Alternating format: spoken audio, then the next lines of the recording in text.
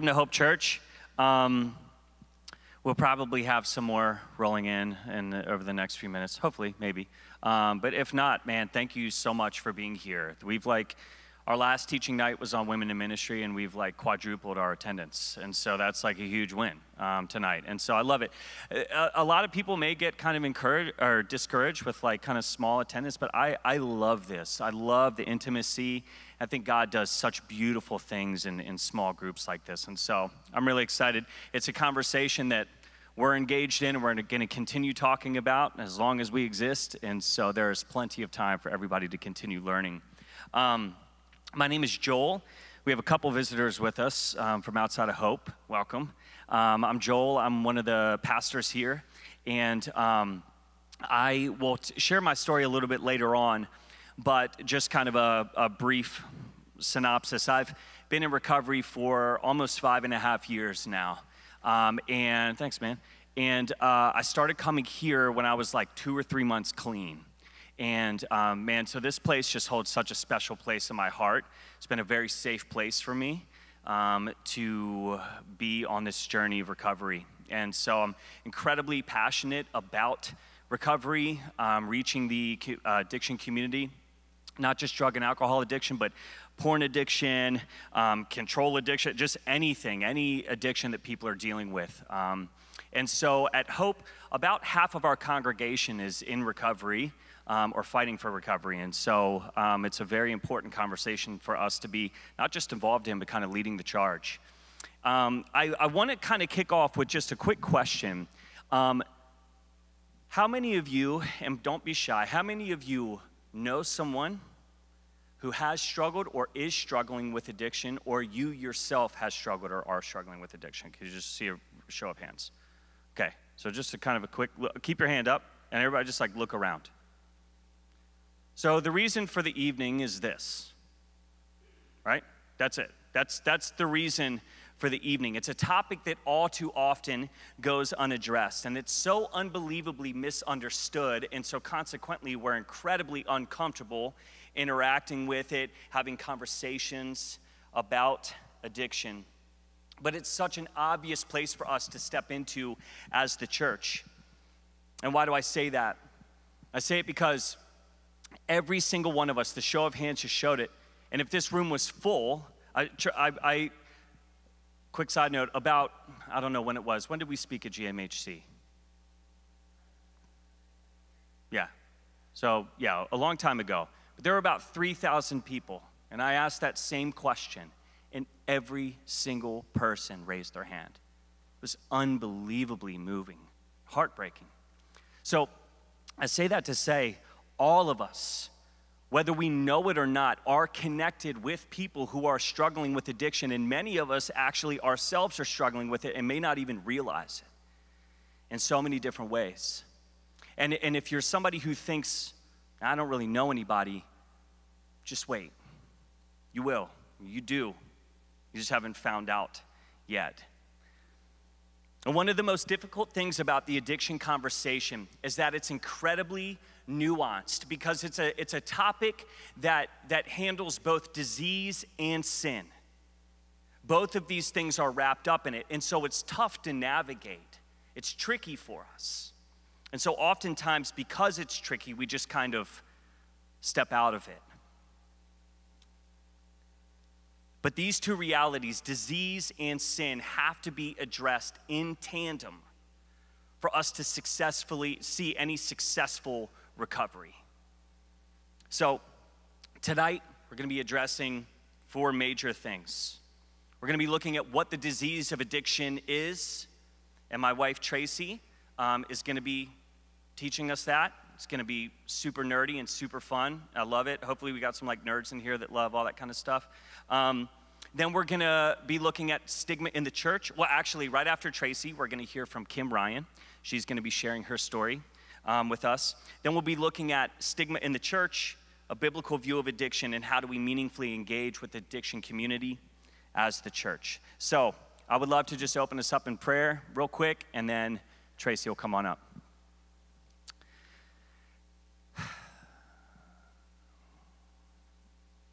Spirit, we thank you for waiting for us in this place.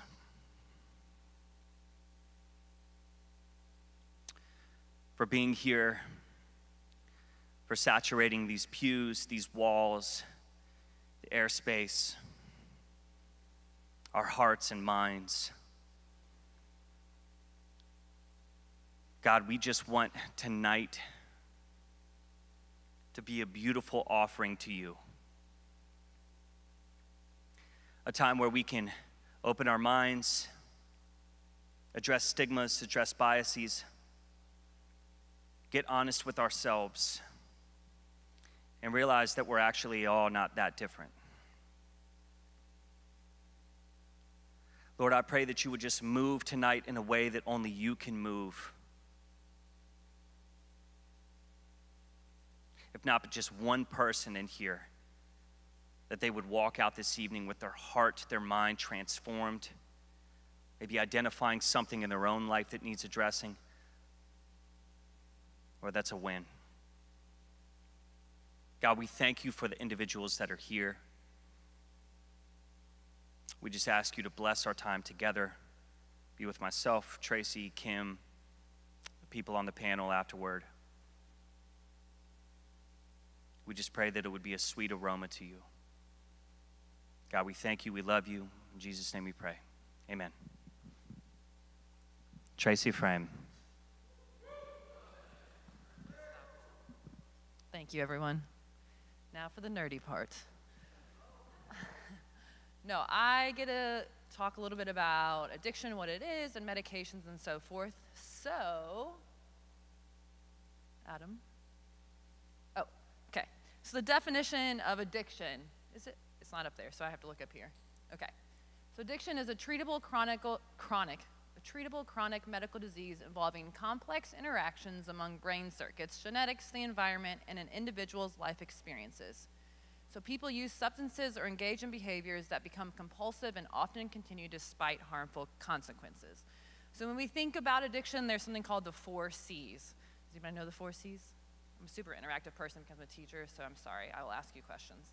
So cravings, compulsive use, using despite the consequences, and loss of control. So loss of control in the amount they use, or loss of control in how often people are using, right? So it's 4 C's. So there's something called the mesolimbic dopamine pathway in your brain. I know that's a really big word, but basically it's just the reward system in your brain. So the reward system in your brain basically says, like, I need you to, it's kind of goes back to like the natural survival mode. So you need to eat and you need to drink, right, to survive. So your body, God made our bodies, right, with this neurotransmitter called dopamine. So when you eat something or you drink something as a baby, your body says like, oh, this is good, right? Like I should be doing this because it's making me survive. So there are things like that that we do because our body is just formed into a habit of like, I enjoy this because it's helping me survive. So what happens is that system kind of gets overridden by any type of drug, alcohol, anything like that. So what happens is when you take something like that, specifically something like heroin, cocaine, something like that, it basically causes a huge dopamine surge. So way more than like your natural surge of dopamine that your body naturally produces. So when it produces that huge dopamine surge, and they say at least 10 times that amount, all of a sudden it rewires your brain. Because your brain says, wait a second, that's way better, right, than that food or the drink or whatever I was doing. I need this. So ultimately what happens is people are like, I want that again. So they use again, right? And then over time, as people continue to use over and over and over again, your receptors in your brain decrease in like sensitivity to that dopamine. So eventually, people have to keep using more and more and more because they want to keep getting that same high. So what that leads to is they also kind of lose desire to do the things that they need to do for survival. So that's why you see when people come in, they haven't been taking care of themselves, they haven't been eating very well, their teeth might be, like they don't have any drive to do that because their brain just says, I need this drug now, right? And so that's how we know that like, it's really not a choice. It's really a disease because their brain is saying, I need this. Forget all these other things like eating and drinking and taking care of my children, all of these other things that I know I should be doing, my brain saying, definitely, definitely do this. Does that make sense? So there's also a part of your brain called the prefrontal cortex. It kind of takes over and hijacks that as well, and that's the part of your brain that really is like the decision making and those kind of things that you do impulse, right? So people that are in active addiction, they're super impulsive, right? Like, okay, well, forget it. Yeah, that's food over there, but I'm gonna go over here because the drug's over here.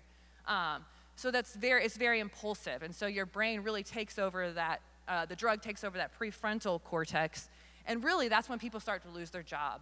They lose their relationships, right? They lose their kids. So that's why when people wind up where I work, like they've lost everything because that part of their brain has said like, I don't need this part of my brain because what I do need is this, right? Because that drug has said, I'm way more important. Does that make sense? Okay, wonderful. So this is just really quick statistics. And Troy actually might know more recent statistics than me. But this was, the most recent thing they've published is from 2021, which is obviously as of 2 years ago. But I do want you to see that like in 2019, the number of overdose deaths was 70,630 in the country. And then 2021, it went up to 106,700.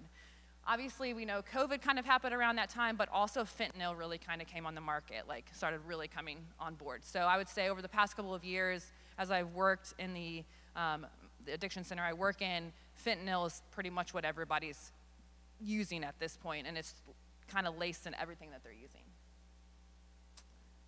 Keep going, Adam. I just wanted to show you again why that is. So you can see the gray line as we work into 2021. That's basically fentanyl.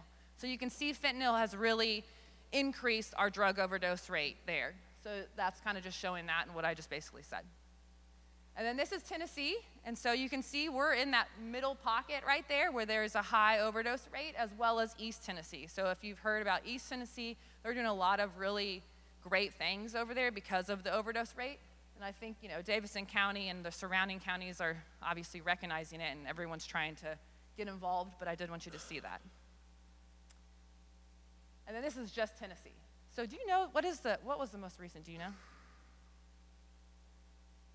It's okay.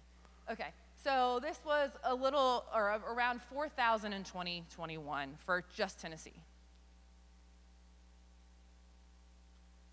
All right, so addiction in the brain. You can keep going, Adam.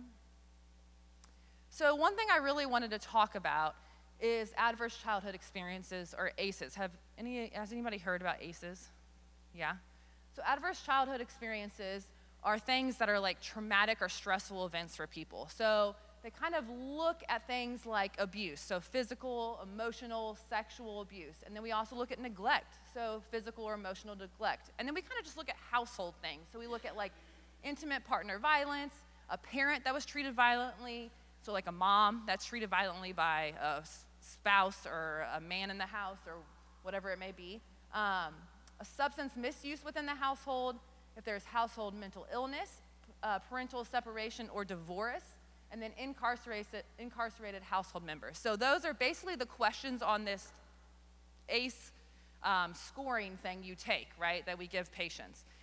And we've found that if the ACE score is at least 5 or more out of 10, that people are 7 to 10 times more likely to use drugs and become addicted, which is crazy. I mean, so you look at I looked up statistics. So 64% of US adults have experienced at least one ACE score before the age of 18.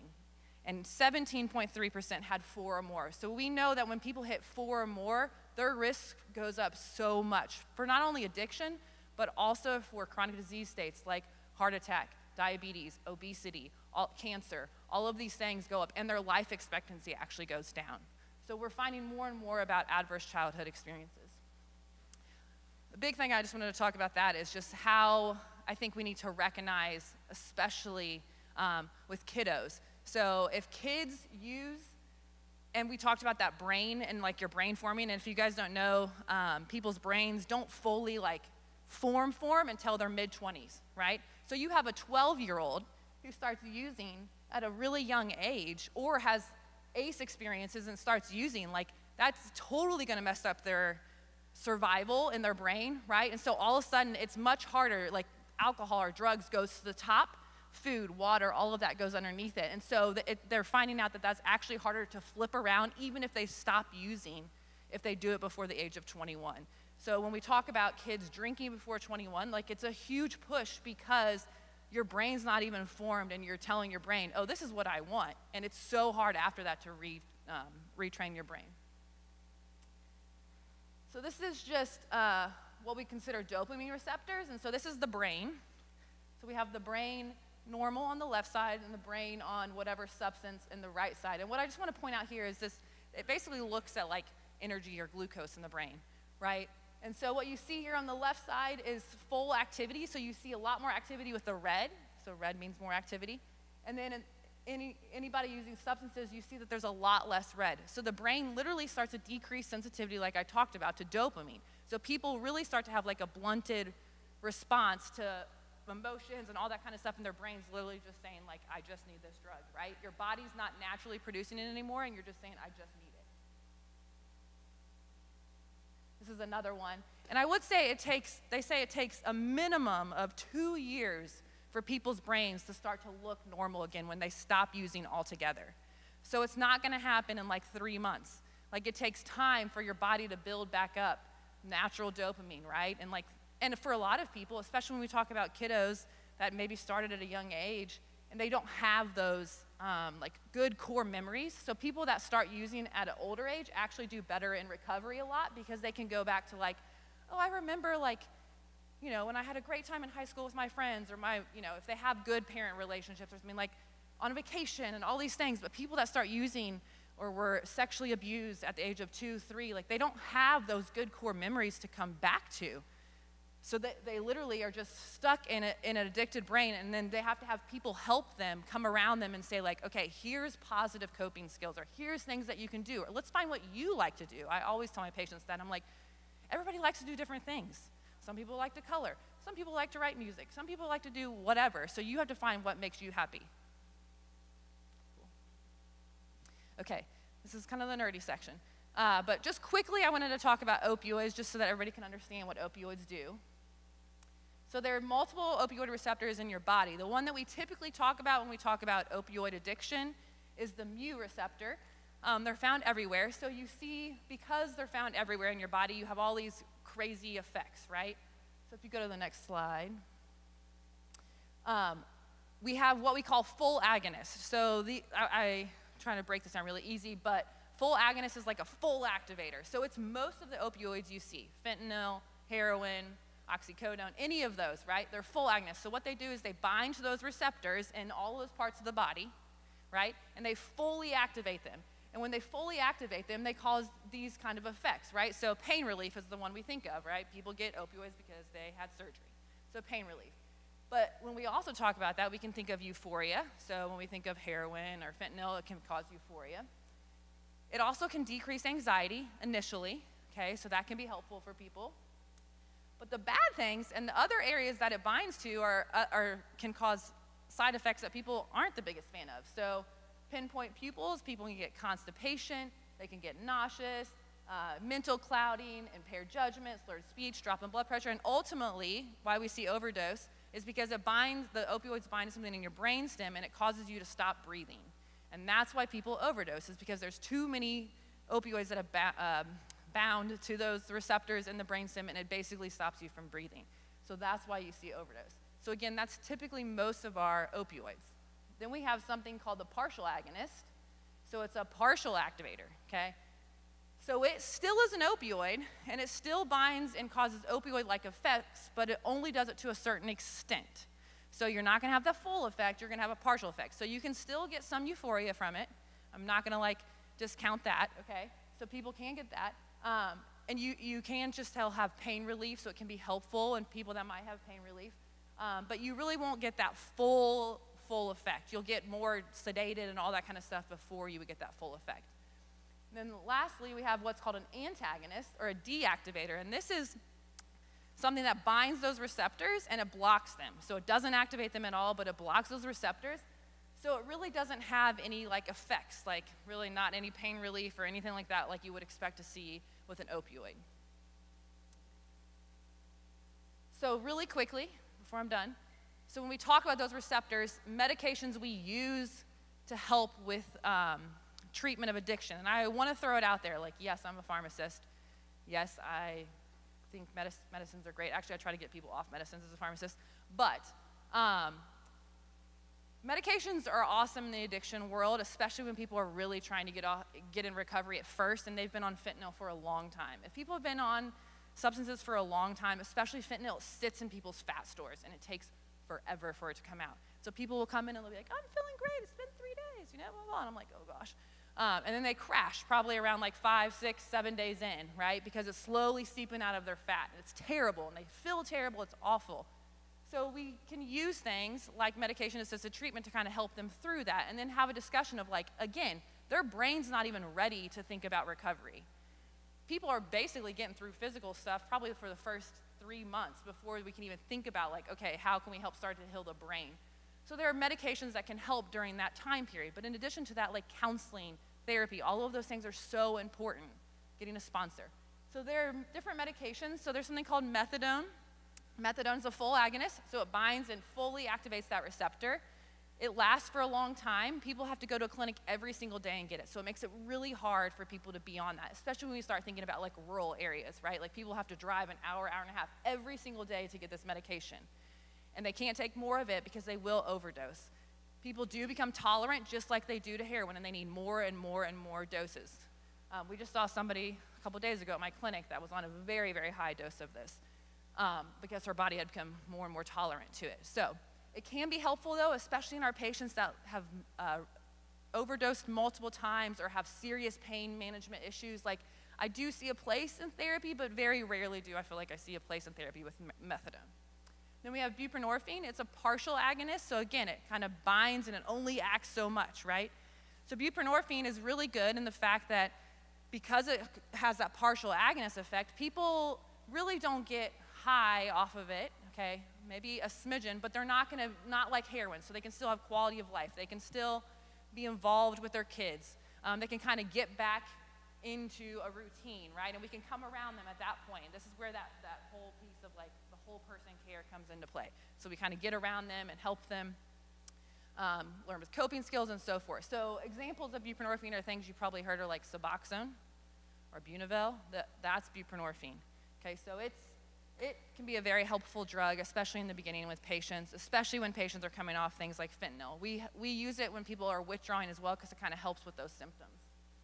And then we have naltrexone. Naltrexone's the antagonist, so it blocks and prevents.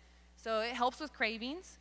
And it is not a controlled substance, so like the other two. So when people come off of it, they don't feel crummy because they're not coming off of opioids. They're just coming off of an antagonist. You can get it as an injection, used once a month.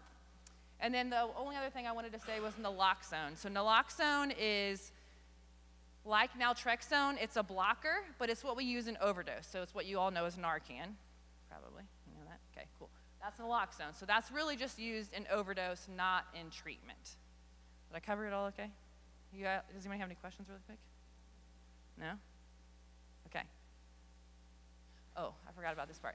So one other thing I wanted to say. So myths in regard to medication-assisted treatment.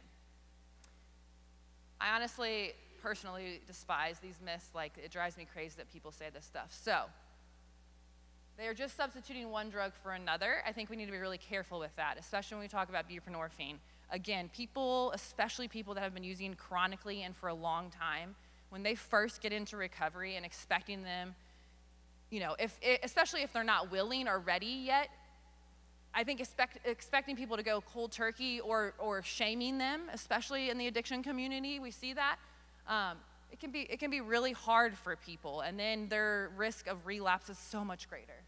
MAT is a moral failure or matter of not having enough willpower. The person should pray more. Again, I think realizing that this is a disease and really not a choice, like it's your brain literally saying like, this is what I need. So this is what you should do. And I think I explained to my students, like, as a mom, I would do anything to take care of my kids, right? Like, whatever I can do to, like, care for them and take care of them best I can. And these moms that I see every single day are not choosing their kids over drugs and alcohol or whatever it is. So for me, like, that tells me that it is has to be a disease, right? It is not a choice, because as a mom myself, the last thing I would do is not want to take care of my kids, right? And they care about their kids so much, but it's like their brain's saying, no, do this instead. MAT is only for the weak who can't do without meds. Again, I think that's kind of an old school thought process. I think that medications can be really, really helpful. At least I've seen it. And I would say now with fentanyl out there, like, it's hard, y'all. Like, watching people daily go through this is terrible. So I think just realizing that, like, some people and a lot of people are going to need meds, especially at first. It's only for the short term, I think it said. Sorry, Adam. Again, meds, sometimes people need them for 6 months. Sometimes people might need them for a couple years, but I think we have to think about the whole person. If they're still living in a really crappy environment, around the same people, doing stuff like that, then it may not be time for them to come off meds. But if they're in a much better place, they got their kids back, they have good support system, all that stuff, then a discussion can be had. But that's a conversation that needs to be done with the provider. Increase the risk for overdose. Not really true. People, when they're educated on it, like, we talk about that risk. But really, when we talk about, like, buprenorphine, like Suboxone, people are always really worried that people are going to overdose on it. People will overdose if they take it with alcohol and benzos, but not really just itself, because it has that partial effect. My patient's condition is not severe enough for MAT. I've kind of already talked about that.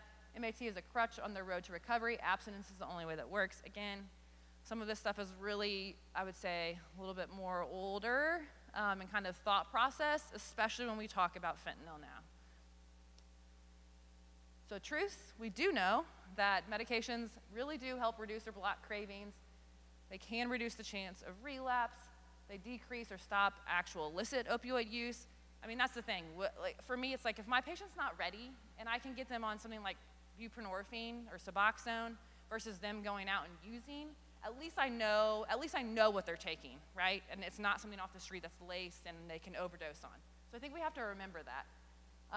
Increases retention and treatment, improves quality of life, improves health and functioning, and reduces overdose rate. They actually show that people that were using buprenorphine from other people that were selling it on the street actually decreased overdose rate, even though they were using it without a prescription. A lot of times, at least for my patients, people use buprenorphine to help with withdrawal, right? And so I think that that can also be helpful when we talk about that on the streets. Any other questions? Okay. Yes. Thanks, guys. Thanks. Kim?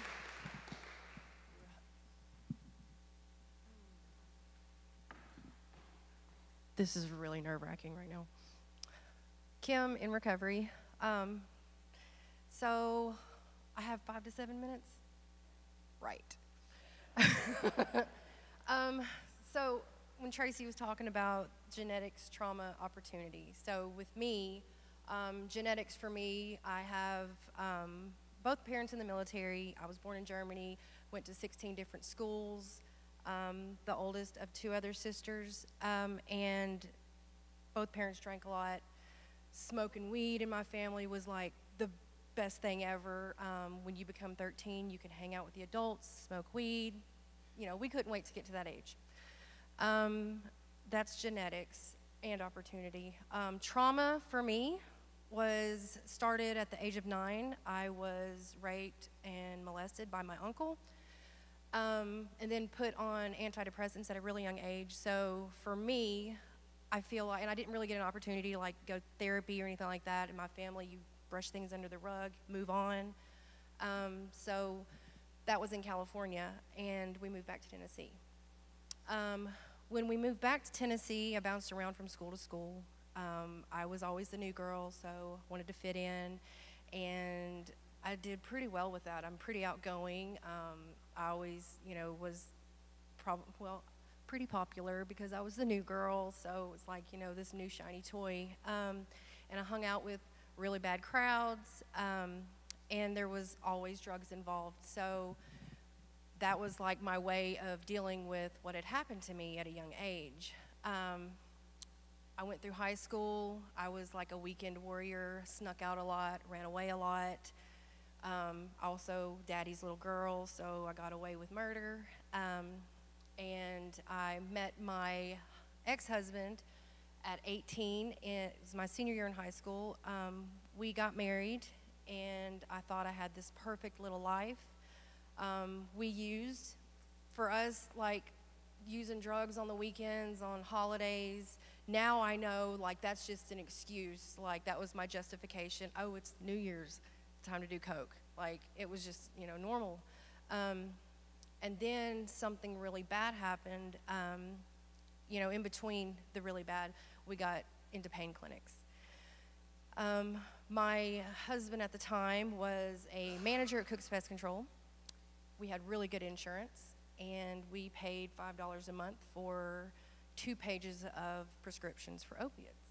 And we didn't think anything was wrong with that. You know, we could get our medicine, and at first we took it the way it was supposed to be taken. And then next thing I know, I didn't have any more, and he was out, and it just spiraled out of control. After we bought our second house, we lived there about a year, and I found out that my husband was sleeping with my best friend who lived across the street, who was my boss at work. It was pretty devastating. Like I said, I had this like perfect, like on the outside marriage. It was like Rhett and Kim, Kim and Rhett, and you know, we were like just the life of the party all the time, and that blew up in my face. I had a 3-year-old son.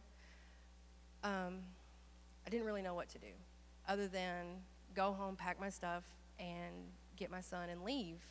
And I did that, but I was raised in a Catholic family, so you don't do divorces. So I told him, if you want to work on your family, you know, come to this hotel. I'd got a weekly rate hotel. And that night, he took me to Walmart, was like going to buy me all these nice things at Walmart, because we live in Tennessee, and that's a great thing.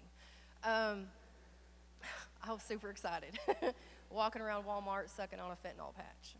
I literally don't remember much after that. I remember rolling a joint in the hotel room, my 3-year-old over there playing on his little Playboy PlayStation.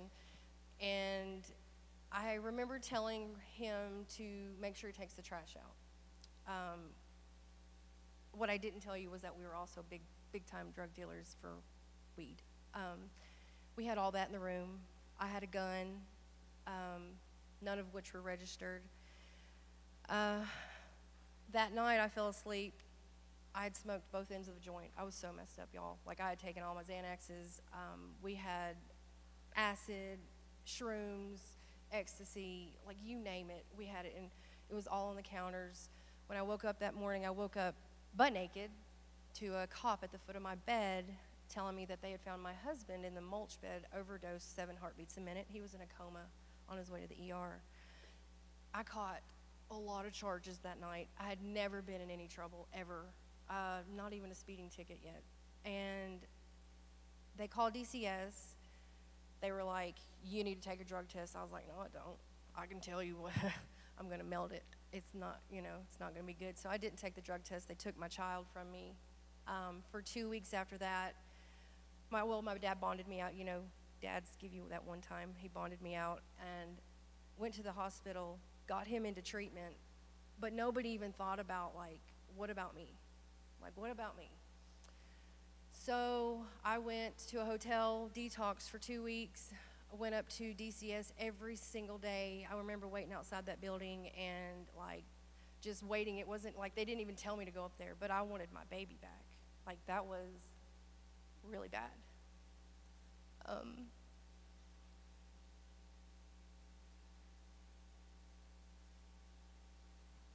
These aren't even sad tears, these are happy tears. So I got my kid back, but I had to have supervised. So I moved in with my dad. I left my house. We had a really nice house. 2-car garage, a pool in the back, fenced-in yard, because it looked good on the outside. But on the inside, it was obviously, he wasn't happy at home. So I left that house, just literally, I left everything in it. I didn't even pack anything. I left it. I didn't want anything from all that. I was so devastated. And I moved in with my dad, and when he came home from treatment, during treatment, I was going back and forth to Alabama to do family counseling. And while that's going on, I'm passing her, because she was going and visiting him too. I tried for 6 years. And after about 6 years, I was like, you know what? Screw him, screw this. His family had even bought a house and was renting it to us. Like, nothing was changing. I was shooting everything under the sun. It didn't matter. I was a garbage can for any drug you had. And I remember him telling me, if you ever feel like you need to get me back for my affair, just leave me, because I don't want you to have to look in the mirror and see what I have to look at every day. I wish I'd listened, because I didn't do that. I found his closest friend and got him back. I ended up getting with a guy that was mentally, physically, and verbally abusive. I'm not going to blame him for everything, because we were just really bad off on drugs. Really, really bad off on drugs. I stayed with him for about 9 years, and during that 9 years, I slept with whomever I had to make sure I had drugs for him and I. I stole from whoever I had to. I was banned from I am banned from Walmart. Not even supposed to be there. Like any means necessary, literally. My aunt, who's gone now, like, she died from complications due to her drug use. She's my godmother, and I was helping her shoot up. Like, and this is my dad's little sister. Like, if you guys knew my family, like, really? I can't believe I even did that. Just like stuff that I have to live with now. And so after I left my husband and I got with Terry for 9 years, went through all that crap, and I caught so many charges, drug charges. My house got raided 3 times. I've served, of the past 10 years, I've served close to 5 years in Rutherford County Jail, or Coffee County. Those are my 2. So many charges. Like, I've got 32 mugshots, and today I get to go speak at Murfreesboro Police Department. It's a police academy, Citizens Police Academy, and it's just people that come, and I'm trying to break the stigma that people look at us like we're a piece of crap, or how the police treat us, because I've had some really bad dealings with them. 3 things that got me to go to treatment was, 1, me and Terry, my ex, were on our way to re-up, and on the way there, we got off at Haywood Lane. If y'all are familiar with Haywood Lane, there's a rock on the right, and this will probably be in your mind now. You're welcome. We were going to re-up, and there was a little Hispanic man sitting on that rock, and he had no shoes on. He was drunk, had a bad night, had a bad fight with his dad, felt pretty hopeless, stepped out in front of our car, and killed himself. And we sat on the side of I-24 for 5 hours waiting, because another pedestrian had got hit at Briley Parkway, but they lived and he did not, so that took precedent. So we had to sit there. That's pretty traumatic. I still have issues with that. Another thing that got me to go was one of my very, very, very close friends had been in jail 7 months, and gave me a call, knew that I was like it was very easy for me to get drugs. So he called me up, Kim, I want to get high. I knew he was in sober living. I knew it was probably not a good idea, but it was time for me to re-up. So I was like, sure, come on, let's go. Went to Nashville, got my drug of choice at that time was meth and fentanyl, not heroin. And we went back to our hotel room. I had an 8-ball, and my tolerance was very, very high. John can attest to that. And I shot up that whole 8-ball that night and was still wide awake. He got like a sugar packet amount, a sugar packet, smoked it. He stayed home from work that night and left at 6 that morning, and by 5 that evening, I was surrounded by narcotics detectives because he was on life support. They found him overdosed. And he overdosed on smoked foils because he didn't have anything that I thought. And they did find a baggie in his hand, which was later a duplicate of a baggie found in my hotel room whenever I told them, yeah, I helped facilitate that buy, and they came and searched my room. They had me on a 2nd-degree murder charge for that. Another thing that pushed me into treatment was being involved in a shooting in Hermitage at the Roadway Inn, which is now condemned. But like those three, that all happened like within 6 months of each other, like not of each other, within a 6-month span. And it was like, what do I do? And whenever they were threatening me with, you know, having to go to prison, like I could do jail on my head. That is nothing to me. But to think that I would never be able to see my kid again, that's really what pushed me. My kid does not keep me sober. He never has and never will. And I know that now. I remember going into treatment being like, I'm going to do this for Russell. And I quickly learned that that's not a thing. I had to go in for me. I did not love myself. I didn't like the person I saw in the mirror. I looked like Chucky's mom before crack because I fell asleep on fentanyl with bleach in my hair, and I had hair down to my butt and had to cut it all off.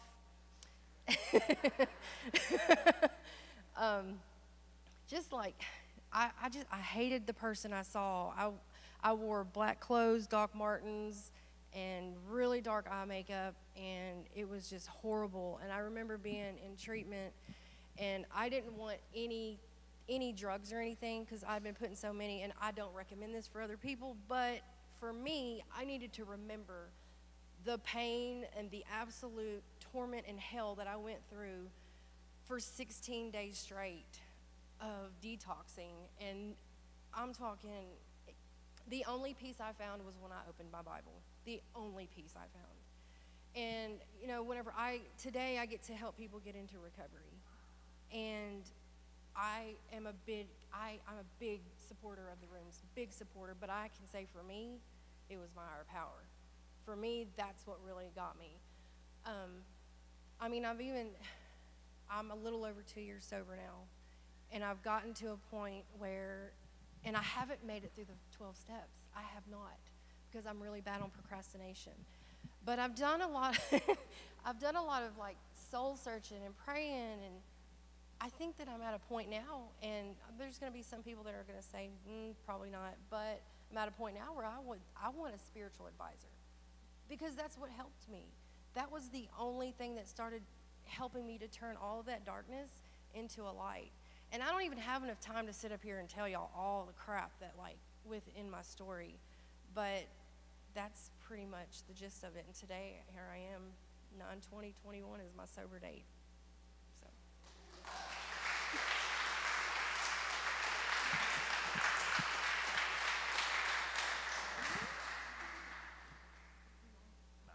Perfect.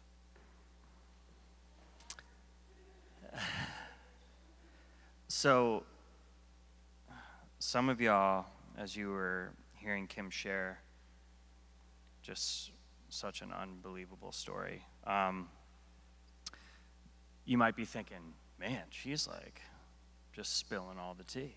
This is like nothing held back. And that might be kind of strange for some who hear that, but one of the most beautiful things is that in recovery, we learn to do that, unashamed, unembarrassed, and understanding that on the other side of that lies freedom. And so it's so beautiful. We'll talk about it in a little bit, but if you are surrounded by meetings all over this city that are open meetings that you can go to and just sit and listen and hear stories like that 3 times a day if you wanted to. It's unreal. So, Kim, thanks, sister. I love you. So I first want to talk about, real quick, just stigma in the church. Because it just kind of goes without saying, we know that there's a stigma when it comes to addiction in the church. So often people look at addiction as this sin that's greater than all the others. And I think a lot of times it's because overt addictions like drugs and alcohol can kill you. And so we just kind of put it on this pedestal. And when we talk about something like porn addiction, we put it on an even higher list of sins, of these untouchable sins. And on paper, we may say that everybody's welcome, that we treat everybody the same. But the experiences of people wrestling with the disease of addiction tell a very different story. We're often treated differently, spoken of as kind of separate than the body, kind of like a subsection of the church body. Get othered very regularly, and we can see people that as they smile at us, they're also keeping an eye on us. And it's hurtful, and it happens all the time. And unfortunately, that's what keeps a lot of people closed off from sharing their story. Because honestly, and when I say we, I mean the universal church, okay? If we hear that somebody is struggling with anger or something along those lines, we can stomach that because we can relate to it, we can understand it. But if somebody's struggling with heroin, fentanyl, looking at pornography, we immediately categorize this person as more broken. Whether conscious or subconscious, we do it. We categorize this person as more broken, and we kind of, if we're really honest with ourselves, we kind of curse them to always be an addict, always be identified as this thing. You see, people often think that they don't have anything to offer people in the addiction and recovery community if they've never used hard drugs or if they've never sold their bodies or fill in the blank. They feel like if they haven't lived it, they can't really speak into it. And so instead, we see people kind of puff up and we hear things like, just stop using. Just stop doing the thing that you're doing. I can't believe you don't love your family or your kids enough to stop this thing. Aren't you sick and tired of just being sick and tired? And the answer to that last one is, yeah, absolutely we are, but we don't know where to go from this point. And these cold questions, they're often not ill-intentioned. I really believe that. I believe that they come from a place of just simply not understanding. And I love like when Tracy gets super nerdy like that, because it's so confusing and beautiful. And we see there's so many layers to this. It's not just what it looks like on the surface. And so it's hard to understand if we don't take the time to understand it. But I think more times than not, stigma, people coming very harshly toward people who are experiencing addiction, I think it often comes from a place of self-preservation. The vast majority of people in this world are not willing to take a serious introspective look at their own lives to see how they themselves are struggling. Or they know exactly how they're struggling, what they're struggling with. They just don't want to come to terms with it, or they don't want other people to find out. And I get it. It is absolutely terrifying. It's the most terrifying, freeing thing I've ever done in my life. But it is so terrifying to realize that your life is going to be ripped wide open for everybody to be able to look into. When I entered into recovery a little over 5 years ago, it was the most terrifying, messiest, gut-wrenching thing I have ever experienced. But it led to a life so abundant and beautiful that I would walk through it 1,000 times over again. There are multiple goals for this evening. Some of those have been met. We discussed them at the start of the night, but chief among them right now is I want to try to help all of us to get to understand that we all wrestle with addiction or using something to cover up woundedness in some way or another. We are all in need of recovery. I believe it is essential for us to make this connection as the starting point when we begin discussing how to address stigma in the church, how to eliminate stigma, and how to engage with the addiction and recovery community.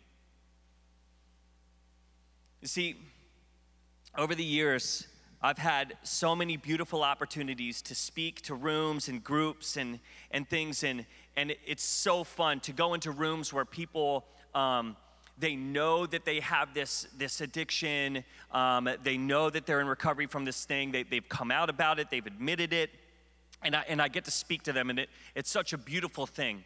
And in those rooms, oftentimes, people who don't have some overt addiction or aren't in recovery are referred to as normies, okay? So just normal people, right? And I used to say that. But then I got to this place, Jesus brought me to this place where I had to ask myself, what is normal? Does normal imply that one does not have to fight any type of battle? Does it imply that if someone is normal, then they're not in need of any type of recovery? I contend the fact that no one is normal. Normal isn't a thing. The world is broken, and so we are broken. Romans 5:12 says, therefore, just as sin came into the world through one man, and death came through sin, and so death spread to all because all have sinned. We've all been touched by this. As we begin to understand this reality, we find very quickly that no one is a normie. Not a single one of us in this room is a normie. We are all in need of recovery from something.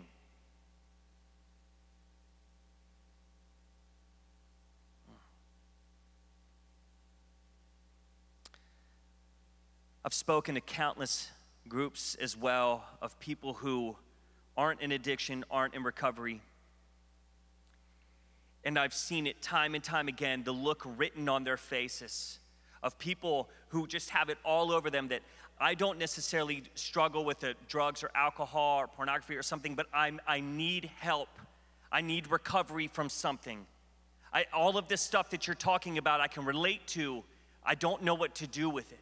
I see it all the time, and so it's become one of my favorite things to do, to try to bring recovery and the 12 steps and the beauty that we learn in that to the normie community. It's such a beautiful thing. So it's imperative for us to understand that we are all using something in order to cover up some type of pain. I actually prefer to use the term user over addict, because we're all using something. So if we can, but for a moment, just put any preconceived notions or biases or histories aside and look at the root. I believe that we can start on a more empathetic path that'll prove to be very beneficial. You see, at the root of addiction or harmful patterning is a misunderstanding of our identity as humans. It's a misunderstanding of the Imago Dei. That Genesis 1:26, that God said, let us create man in our image. In his image he created them, male and female he created them. We are created in the image of God. But we know that sin enters into the world, disrupts that harmony between God and creation, and begins to distort that identity. Doesn't take it, just starts to distort it, hide it. And so Satan, he saw this power vacuum, and he still sees this power vacuum, and he swoops in and he hijacks that identity. And we hear in Revelation 12:10, Satan is referred to as the accuser of our brothers and sisters. In John 8:44, Jesus says that when Satan lies, he's speaking his native language, because he is a liar. He is the father of lies. So he comes in and he begins distorting our idea of what it means to be human. I say this a lot. Oftentimes we think that our journey as believers or whatever is to be less human, to move away from being human. That's not the case. We read in Genesis that human is good. Human is made in the image of God. But Satan has attempted to take us away from that, to skew that, to move us as far away from being truly human as we can. But we need to get back to that humanity. Because of sin in the world, both self-committed sin, sins that we commit, and sin committed by others against us, we often fall victim to believing the lies of this accuser. And what are those lies? We've all heard lies in our lives. You'll never be enough. You'll never be good enough. They'll never forgive you. You're just a waste of space. You're no good to anybody. This is all you'll ever be. Even if you stop for a little bit, it's only a matter of time. You'll go back to it. The world would be a better place without you in it. And consequently, what happens from that distorted identity is we fall into the shame and guilt cycle. You see, shame makes us feel as though we can't get better and that who we are is who we always will be. We hear it all the time. I've always been this way. I've always been like this. So shame then leads to guilt. And guilt makes us dislike or even hate ourselves, which results in us acting in ways that we don't like, that may be harmful to ourselves and or others. It causes us to live in a state of self-condemnation that manifests itself in self-sabotage. We then buy into a false view of ourselves as worthless, and then guilt leads right back into shame.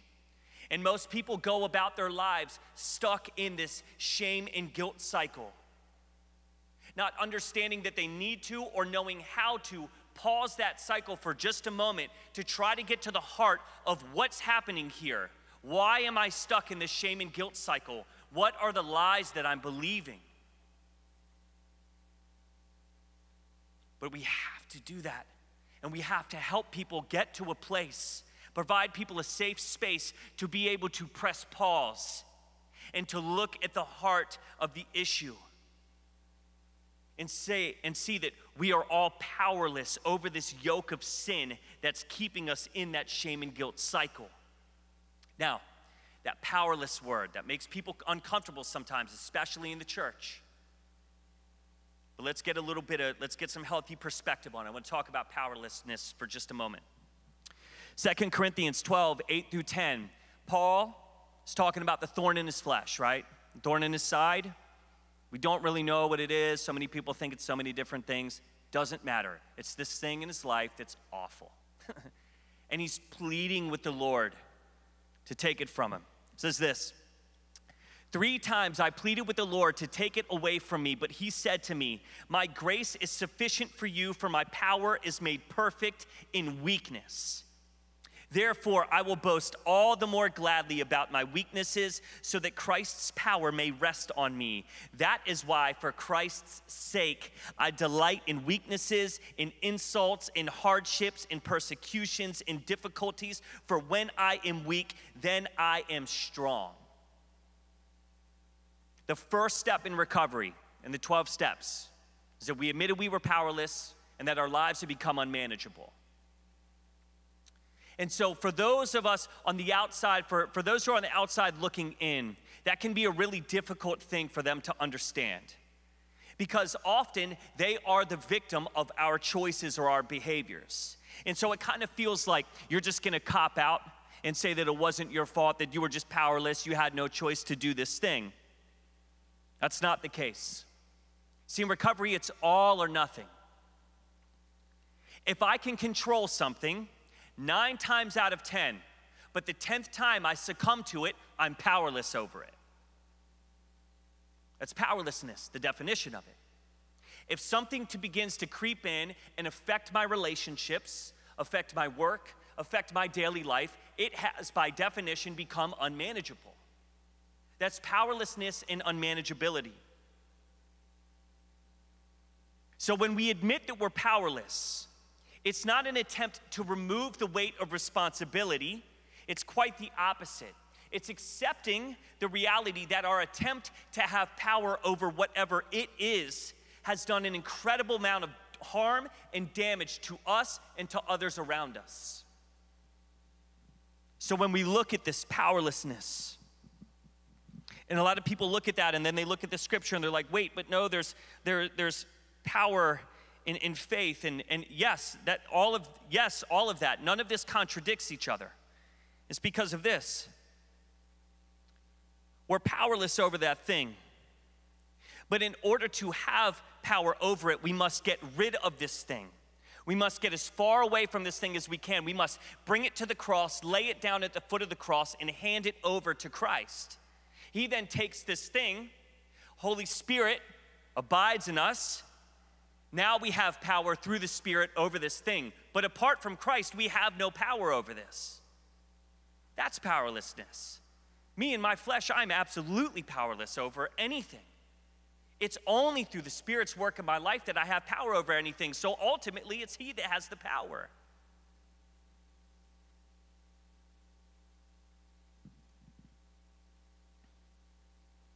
Oftentimes, the sad reality is that we are the ones that keep people in the never-ending cycle of shame and guilt. Because we just can't let them forget. What were you thinking? How could you? Yeah, I know you're doing well. Remember you did this thing. Remember you said this thing. I thought you said you weren't going to do that anymore. Or maybe we don't necessarily say anything like that, but we treat them differently than we treat other people. And we kind of always have this little chip on our shoulder that's like, hey, I may not say anything about it, but I remember. I remember the pain you caused. See, as the church, we have to be inviting all people into the story of hope and redemption, no matter what sin they're battling. I think at this point I'd be remiss if I didn't hope to humble each of us by reminding us of what Paul wrote in Romans 7:14-25. It's a very common verse, but I want you to pay particular attention to the seeming insanity of the sentence structure in this passage, okay? We know that the law is spiritual, but I am unspiritual, sold as a slave to sin. I do not understand what I do. For what I want to do, I do not do, but what I hate, I do. And if I do what I do not want to do, I agree that the law is good. As it is no longer I myself who do it, but it is sin living in me. For I know that good itself does not dwell in me, that is, in my sinful nature. For I have the desire to do what is good, but I cannot carry it out. For I do not do the good I want to do, but the evil I do not want to do, this I keep on doing. Now, if I do not do what I want to do, it is no longer I who do it, but it is sin living in me that does it. So I find this law at work. Although I want to do good, evil is right there with me. For in my inner being, I delight in God's law, but I see another law at work in me, waging war against the law of my mind and making me a prisoner of the law of sin at work within me. What a wretched man I am. Who will rescue me from this body that is subject to death? Thanks be to God who delivers me through Jesus Christ our Lord. So then I myself in my mind am a slave to God's law, but in my sinful nature, a slave to the law of sin. Insane. This sounds insane, does it not? It's beautiful, it's God's word. I'm not saying anything like heretical. It sounds crazy. The way he writes this sounds crazy, and I think he perfectly puts into words the insanity of sin and chaos of which he himself, Paul, the guy who wrote the majority of the New Testament, he himself struggled. And in this description, we find such a beautiful snapshot of what addiction feels like. And you got to hear in Kim's story, to just a normie, let's use the word, I don't believe in it, but let's just use that word for the sake of clarity. Listening to Kim's story, it's like, that's insane. Right? That's crazy.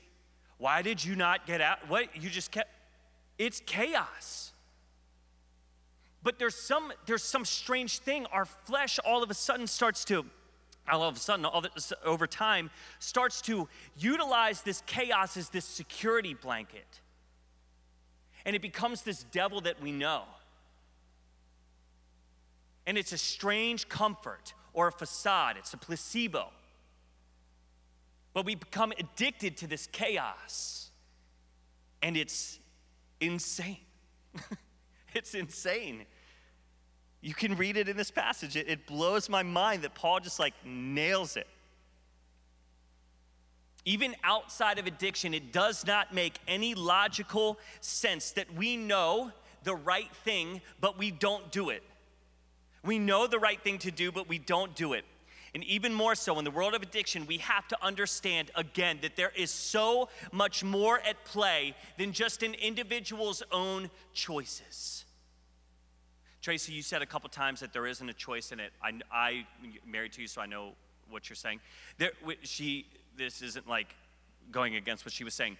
Choice is a part of addiction. It's not all of it, but it involves choice. However, inability to choose wisely can easily become tainted after wounds have occurred in our lives. There's a quote from Edgar Allan Poe that's one of my favorites about addiction. This is beautiful.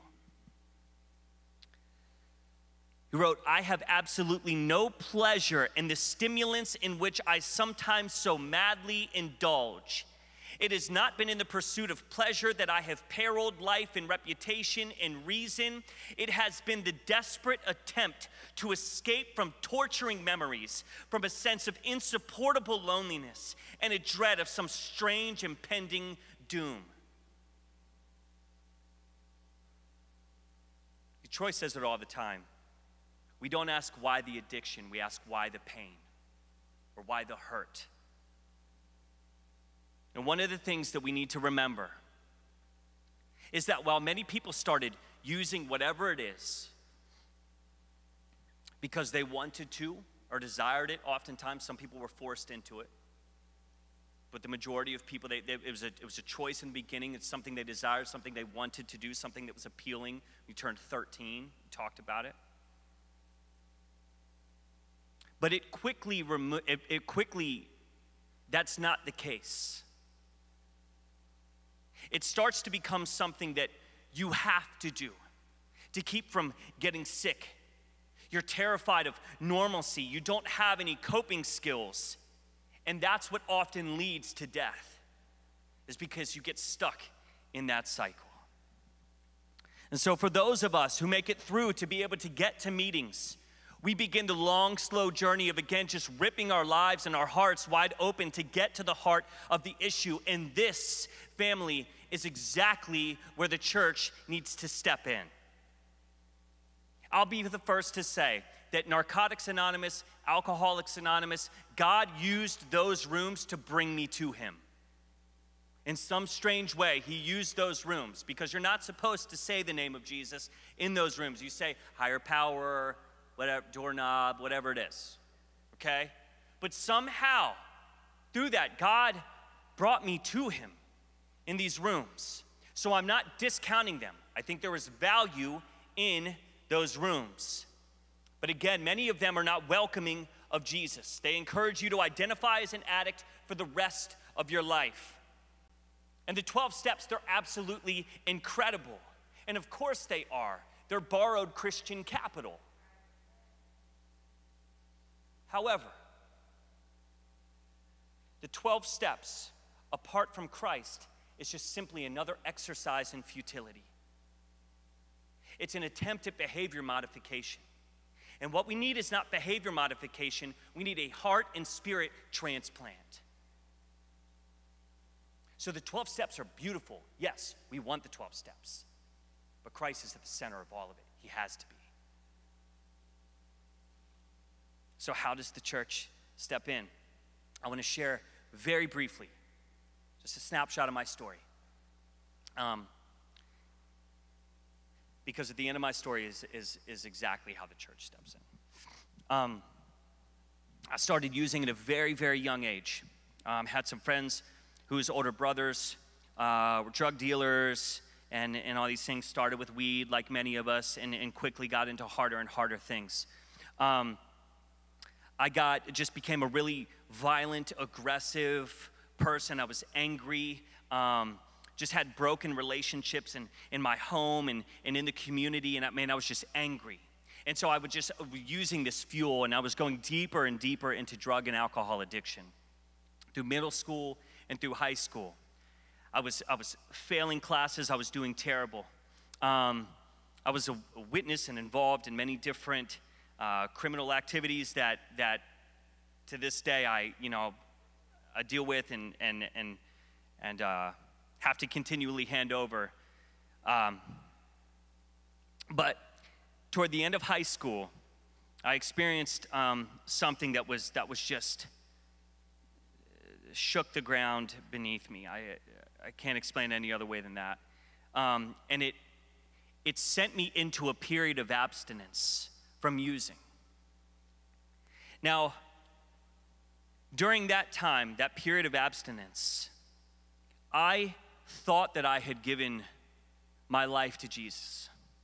And I always say it like I gave my desire to give my life to Jesus, to him. It was like this weird thing. Like I wanted to. I was like, I'm going to, but I didn't really. But other people didn't know that. And so I somehow, by the skin of my teeth, got my grades up. No, I didn't even get my grades up enough. I got into every college I applied to and didn't meet any of the requirements. It was insane. Belmont was one of them. It was like good schools. It wasn't just like little, it was like Belmont, Samford, Liberty, Blue Ridge, and Carson Newman. All I knew was I wanted to go to a Christian college. I didn't know, like in the South for some reason. So I just Googled Christian colleges and applied to them. Got into all of them. Didn't meet any of the requirements, but I had to, because they were Christian schools, I had to write an essay on like my story. So I think they were like, hey, let's give this guy a shot. And I got kicked out 2 years after being at Samford, but it's fine. But I met Tracy during that time. It was beautiful. When I went back home, that period of abstinence ended. And I didn't realize, I never addressed the fact that I was actually, at that point in my life, an addict. And so I started drinking again. And I was keeping it from Tracy. I was keeping it from my family. I brought it into our marriage. We got married in 2007. And so began many, many years of a broken marriage, of me going job to job, us having to move out of our condo and live in an upstairs room in this people's house that didn't have any room for us, but we had to live in there. And all the while harboring and hiding this addiction. And I would go through periods of abstinence, and I was working in churches, and I was preaching. I was a youth pastor during this time for about 2.5 years of it. Just the absolute poster child for what it looks like to live as a hypocrite, a double life. And I had become so comfortable with this. I was a master of manipulation. I'd started, the first joint I smoked, I was 10 years old. And so I started from that point learning how to hide, how to stay in the shadows, what to say, what to do to make people think you're okay, that you're getting along fine, all the while dying. So, fast forward. I overdosed at my in-laws' house, Christmas 2017, and that sent me on, I just went off the rails. There were no more periods of abstinence from that point forward. Tracy at the time was leading mission trips to Cambodia with Belmont students and doing amazing things. And at the time, we had 3 daughters, Nellie, Eddie, and Georgia. Georgia was just a baby. She was going to Cambodia, and my parents were coming up to help me out with the girls, and so I had listened to the lies of the accuser for so long in my life, and he finally got to me. And so I had made a plan to take my life while she was in Cambodia. And every single night, I'd go out to the garage where I would use every night. And I'd sit there, and I'd wrestle back and forth with doing it. And I'd just think, tomorrow. And it got to where I wanted to see Tracy one more time. When she got back, there's so much to this story. She got back, this huge blow up happened. She started following me around the house, carrying Georgia, our baby, and saying, what's wrong? Something's wrong. Tell me what's wrong. And she would not let me be. She nagged me to death. She followed me everywhere, in and out of every room. I was terrified. I didn't know what to do. And so, because at this point, I had lost like 47 pounds in 6 months. So there was something clearly wrong. So I remember standing at the kitchen sink. Some of you have heard this. My apologies. I was standing at the kitchen sink, and she was standing behind me holding Georgia. And I remember this thing, this like a lump in my throat, like that feeling we've all felt, but I felt it in my feet. And it was moving up through my legs, and I was standing there and I was pretending to like do the dishes or something. And this thing was moving up through my body, and as it got up into my stomach and into my chest, I'm thinking, what is this? And as it gets up into my throat, I no joke, I literally was like, I'm about to tell the truth for the first time in my life, and I have absolutely no control over it. And at that point, my mouth opened up and I screamed out, Tracy, I'm still using drugs, I'm still drinking, and I'm gonna kill myself. And it shocked me. It was the first time in my life that I'd actually told the truth, that I hadn't just told a half truth and kept something in my back pocket. And so I'm standing there and I have my hands on the kitchen sink and I'm thinking, this is it. I'm gonna turn around, she's gone. This is it. I put her life through hell the last 9 years. This is it. This is where the church comes in. I turned around and she was standing there like an absolute gangster holding Georgia. And she said, it's okay. It's all right, we can do this. We can do this. So I proceeded to walk her around and show her every spot where I hid all of my drugs. That next week was hell. That next week was insane. I had to go home for a 15-year high school reunion. It was like crazy. It was so weird. And so we get back that next weekend. I hadn't yet found recovery. That next weekend, June 16th, we're driving home from my brother and sister-in-law's house, and I'm just, man, I'm broken. I'm like, I haven't used this last week, but I am like, I'm still, I need to be out of this. I need to be off this earth. You girls are gonna be better off without me. And so we're driving down Briley Parkway, and she's Googling something, and I don't know what, and we get home, and we pull into the driveway at 8:15, and she takes the 3 girls out of the van, and she gives me an address to a place called the Last Stop Club. She's like, go there now. So I drove to the Last Stop Club, and I walked in at 8:33. And I thought, I sat down, and this dude named Big Steve, all I remember is I sat down and he's like, I don't care what you did yesterday. I don't care what you did this morning. If you're here right now and you're in this meeting, you are a mother effing champion. And I was like, I broke. I absolutely broke down crying. Not happy tears, tears that said, that's the type of small victory that I have to celebrate, that I'm just sitting in this room, not high right now. There's no way I can do this. So I left that room, I'm standing in the lobby, and I keep thinking to myself, if I walk out of this place and I don't connect with somebody, I'm losing my life. I'm done. And so I stood there and I was looking at this dry erase board for like 10 minutes, just staring on it. It had like 2 things written on it. I looked like an idiot. And I'm just like staring at it, and people are passing by, and I look back in the room and I see this man, he's making eye contact with me. And the Spirit just pushed me to him. And so I walked into this room and I walked up to him and he said, hey, I'm Jonathan. And I said, hey, I'm Joel. And I broke, just absolutely broke. And he grabbed me and he said, it's okay, you're safe now. You're safe now. That's what we do as the church. It's so simple. We just be a safe place for people who've had their identities hijacked and distorted and twisted in such a way that they themselves can't get back to it. They need people to come alongside of them and say, you're safe now, and I'm gonna walk with you, whatever it takes, no matter what this looks like, no matter how much this hurts, we're walking with you through this thing. And you're not an other, you're one of us.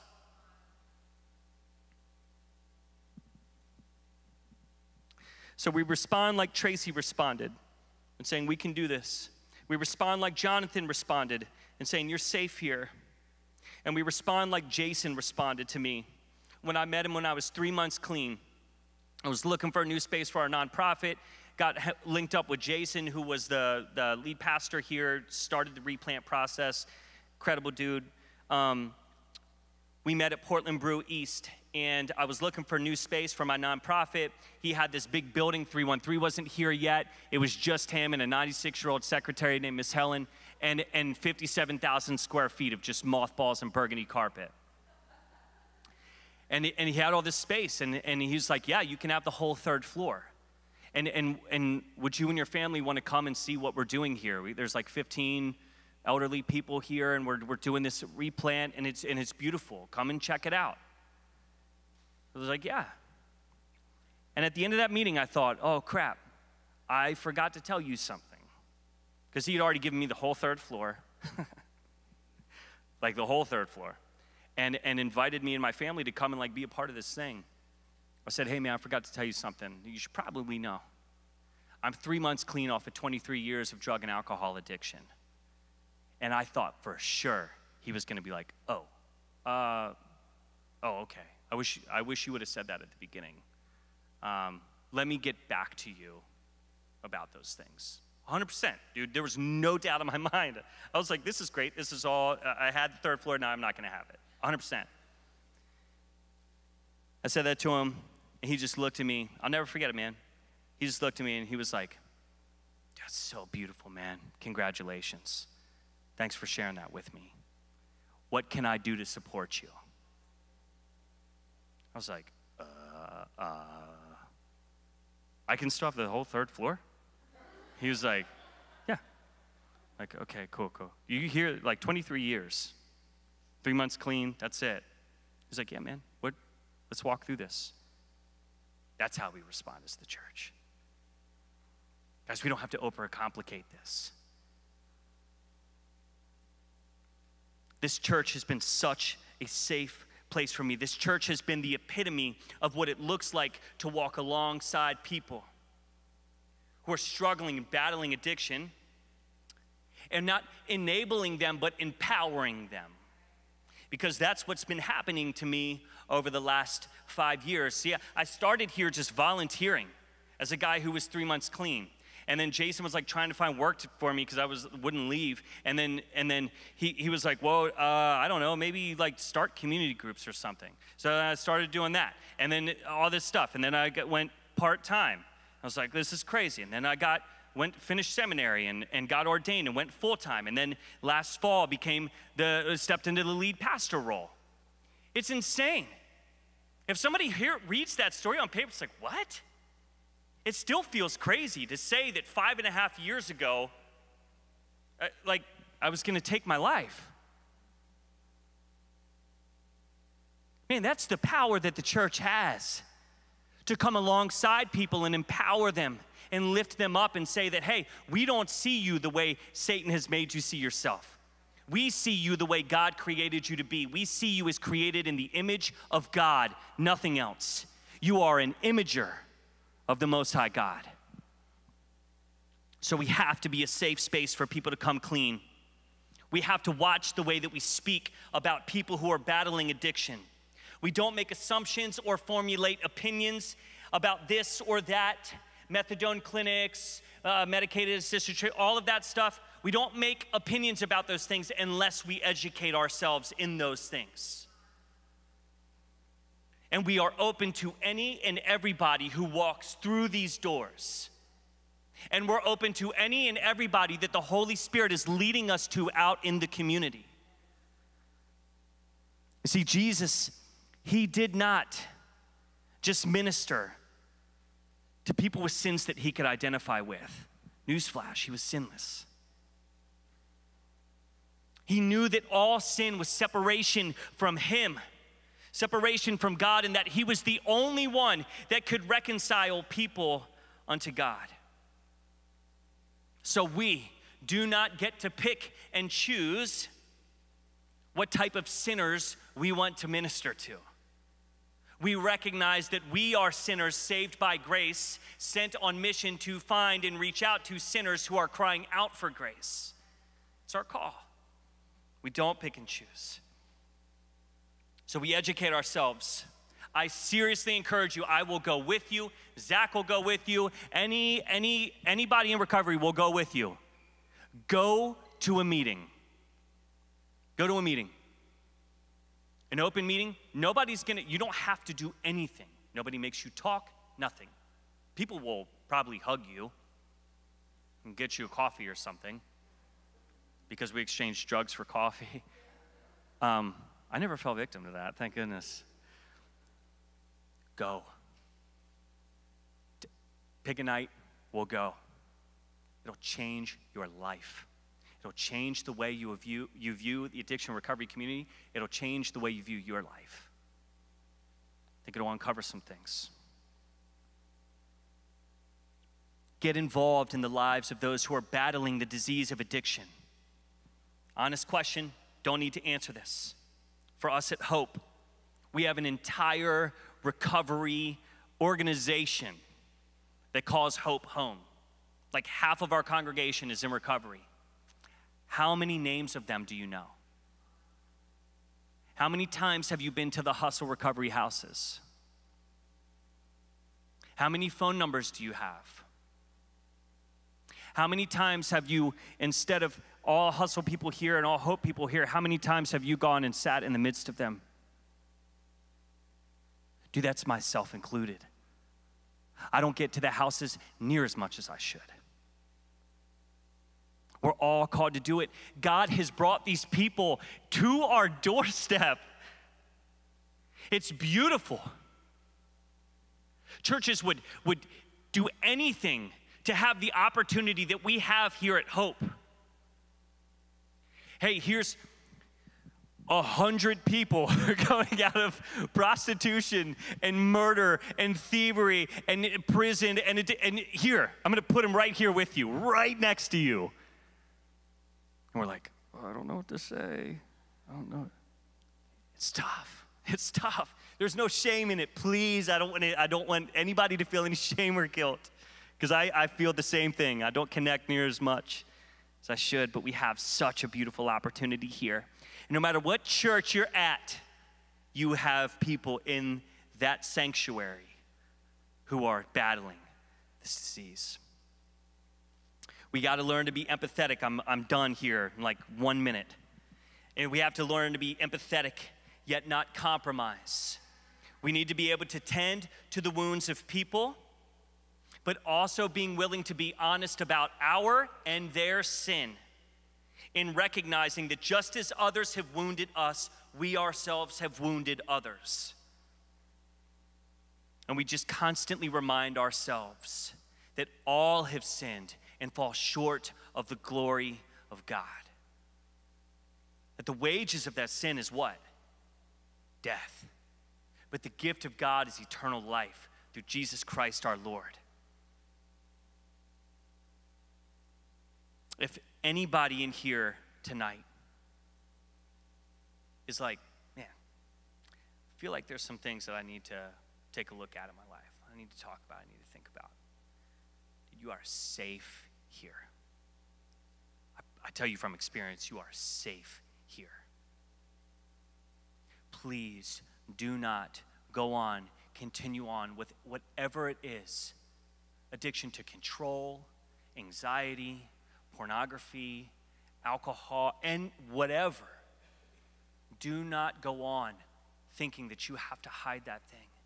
You are safe here to share that and let us walk with you through that as the church. So, I am going to now invite, I'm sorry guys, that was long. What, dude, it's 7:40? Dude, we're killing it. Okay. I'm going to ask our friends to come up, and Tracy, who's also my friend, but my wife. Tracy, Troy, Kim, John. Just want to open it up right now for a time for anything that's been talked about tonight. The medical, like nerdy stuff, ask a question about that, Kim's story, or anything that I've said. just anything that's out there that you've been thinking or wondering about, and no question is off limits, okay? So don't feel like it's going to seem like insensitive. Ask anything, okay? And we'll just start it if anybody has anything that they want to ask.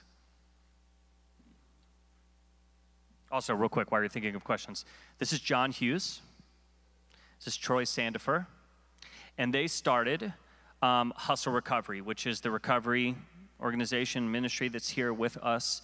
How many people have you gotten into treatment over the last 2?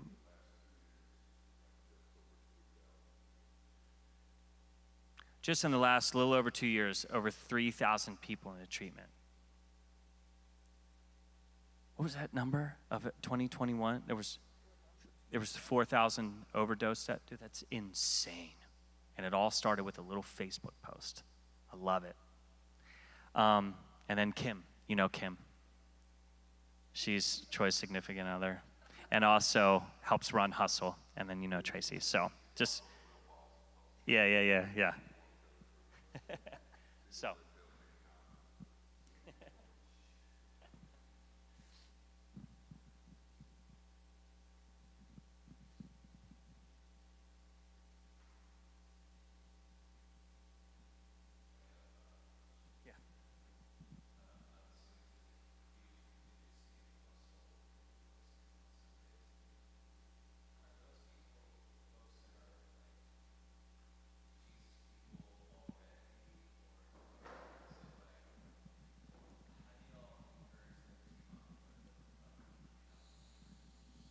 So the people that you guys see come here, we don't have time to tell this whole story, but if you want to come out next Saturday night, we're going to have a banquet downstairs where you'll hear a lot of the story of how God got us to where we are. Yeah, Hustle, exactly. The people who you guys see come in here are in early recovery. These are usually people who have contacted me, John, or Kim, or Miss Leanne, or some of our other staff members, and we help them get into a treatment center. When we first met these people, they were in active addiction. Many had overdosed and lived a lot of the same stories that Kim and I and John have. So we help to get them into a treatment facility. And then when they leave that treatment facility is when they come to us. 30 days clean is a very scary time. You have been depending on this drug for whatever period of time to change the way that you feel. He talked about the normies. What the difference in what a normie is and what a drug addict is only this, is that a drug addict figured out, we don't have to feel that way. I can change the way I feel instantly. And we did that over a period of time until it became unmanageable and we were powerless over it. It became our higher power. So you asked me where these people are as Christians. And this is something that I need help with the church with. Me and Joel actually had this conversation not long ago because we're certified as a faith-based ministry. And he asked me one day, he said, what exactly makes you faith-based? And I'll be honest, it was hard for me to answer.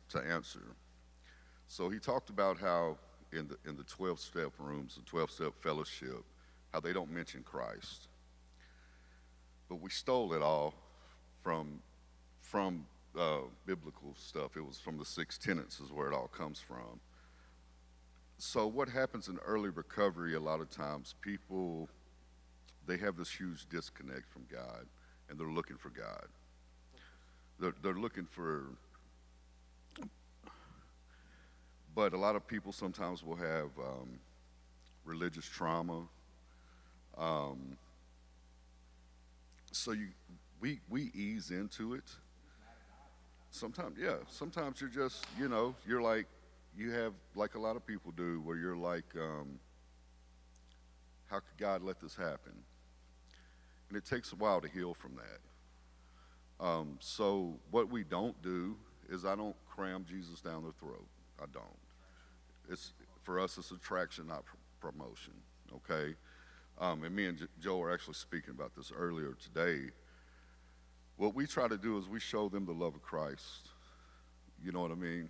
And eventually what happens over time, usually it's a couple of months in, and people will pull you to the side and they'll say, hey man, where do you get this joy at? How are you just happy all the time? Like, didn't you tell me that you're serving out a 16-year sentence on community corrections, like you're a convicted drug dealer and all this other stuff, but you just seem, you're happy and you love people. And then that's when I take the opportunity to say, man, that's Christ in me. You know, that's where I got that from. But it took me working these 12 steps to find that. You know, in our fellowship literature, you get to page 109 before it says you'll call him by name. But you do call him by name eventually. So it's kind of a delicate balance in the beginning. That's why it is mandatory that they come here on Sundays. It is. And they kind of bucked me at first. But luckily, this congregation and Joel's preaching, it sucked them in. You know what I mean? After they come 2 or 3, 4 times, then I don't have the problems getting them up on Sunday mornings and getting them here. You know what I mean? They start to get to where they're ready to go. It is. They know that coming in the door that, look, we're going to go to work. We're going to get back to work every day. We're going to save some money. We're going to work the 12 steps, and we're going to go to church on Sundays. Above and beyond that, we do have voluntary Bible studies. If you're looking for a way to help us, that's a great way, is to come bring a Bible study into one of our houses. We have 3 in Antioch, and we have 2 big properties out in Cheatham County, like right down the road from Joel's house. And the other way, man, is just what I really want to see here is for, and a lot of them have, like Benji just got baptized this last week. He's one of our graduates. Dee got baptized. She's one of our house leaders. Guys, we came to Hope Church because we were looking for a place that people could belong. And that's what we found here. These people are people just like you are. Maybe they've had a few more struggles and a few more hurts, but and maybe sometimes they're going to make you feel awkward, like Kim did earlier when she starts telling you those things. You're like, wow, I can't believe she said that, you know. But that's what we learn to do. Yeah. If we don't put it out there, guys, then we can't deal with it. You know what I mean? It says in the Bible, you know, you confess with your mouth and then you repent, and that's what we're trying to do here. Even though they don't realize that early on, that's what they're trying to do. So, anyway.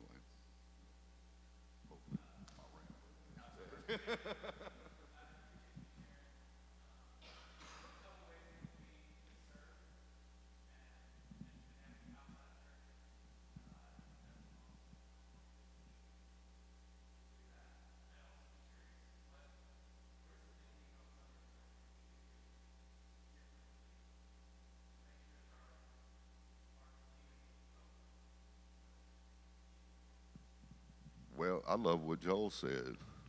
Just move over. Move over. You know what I mean? Just say, hey, man, what's up? I'm going to sit here by you today. How you doing? How you feeling? You doing okay? That, thank you, hogging it. It's a suggestion to, you know, help us to stay clean and sober and to lead a happy life is to do the uncomfortable work. So that doesn't just include us, though. Like Joel said, all of us need recovery. So all of us tend to isolate, and it's because it's awkward to sit next to somebody when you don't know anything about, or maybe that you do know there's a possibility that that person may have been an ex-prostitute or a needle user or whatever. But we are normal people. I get told all the time that you don't look like that type of person. I'm like, well, what do you mean? Like, I get offended by that. Like, what do you mean? I'll show you how savage I can be. But yeah, so there you go. I'll hold it.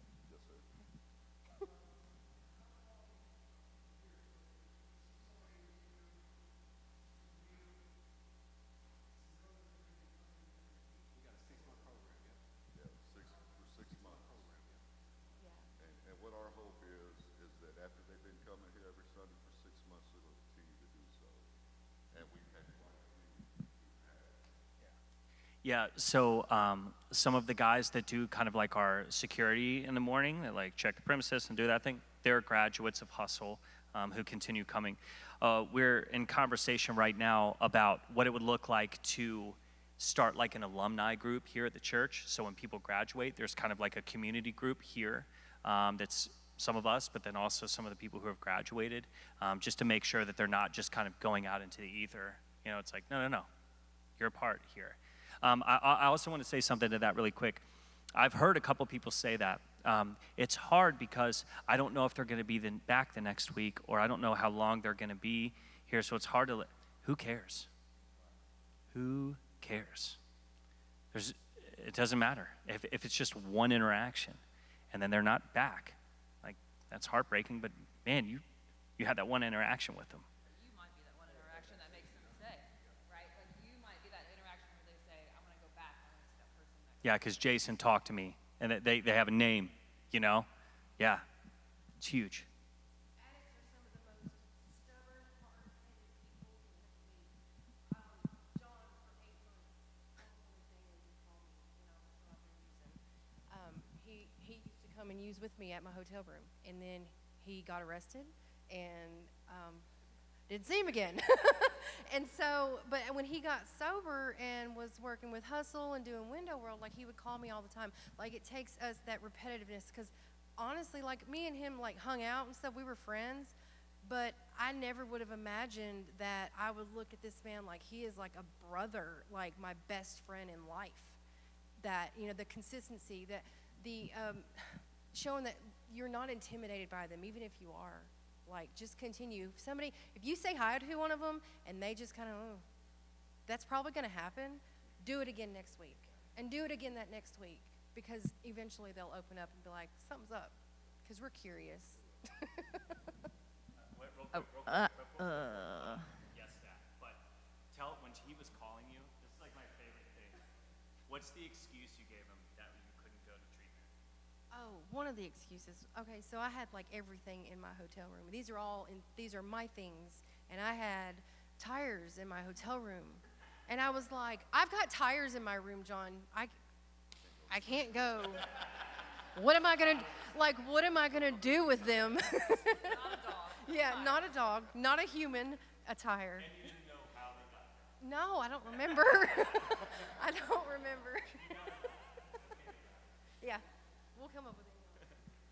That's all I was going to say. I mean, I would say as a normie myself and working in the field of addiction and around women every single day, like I think yes, there are stories that always surprise me. You know what I mean? That I'm not expecting, and I've heard so many things and just terrible, terrible stories of what have happened to people. But like the other day, I was going to see a woman, and she was sitting on her bed and just really in a bad state. And I asked her if I could sit down with her because she was wanting to leave, and she said sure. And I sat down with her, and she started telling me about how she had been trafficked, and she had been prostituting, and then she became trafficked, and all of these things. And she's like, but the only thing I can find right now, she's like, somebody gave me this Bible, and I've read it from the beginning, and she's like, I've read the first 4 books of it. And I said, well, have you read about I said, you need to read about Jesus and the woman at the well. I said, because that's you, that's your story. And I was able to share that story about Jesus going to this woman and saying, like, turn from your ways and follow me, and you don't have to feel shame and guilt over that. But I think that it's moments like that, like you could be sitting in a pew sitting next to someone, and you can just ask them about their story, and they may feel enough to, like, comfortable enough just to open up to you, and you have that opportunity to share Jesus to them at that moment. So I think there's just that piece of, like, asking God to be with you in those moments. A lot of times I'm like, God, give me what to say right now because I need your help. But I think it's in those moments that God moves in people's lives because he knows that's what they need right now.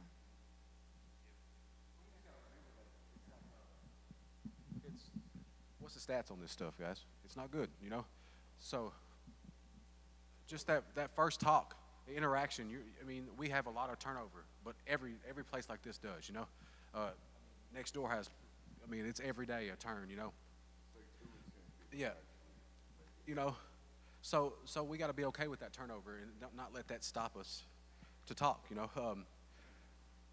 Earlier in my recovery, I needed a place like this. Luckily I had Joel. He was not the pastor yet, but I had Joel, so he kind of fellowship with me and helped me. But I would, at this time, 3 months clean, I would have loved a church like this that was recovery based. It probably would have helped me not struggle as much as I did early in recovery.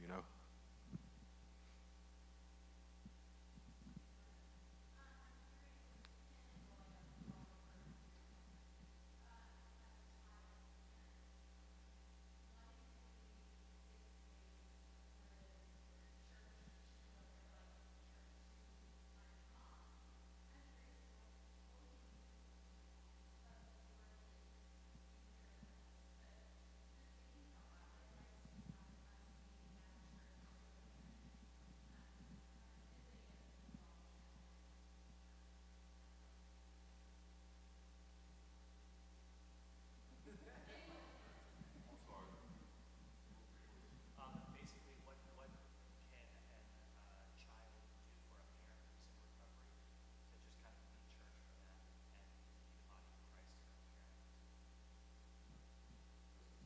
to their parent? Yeah, my daughter is actually out here. I ought to get her to come in and answer it. Through my addiction and my early recovery, I didn't see my daughter or my son for 4 years. Back in April, God blessed me for the opportunity to be a father again, and she moved here from New York City, and now she lives with me.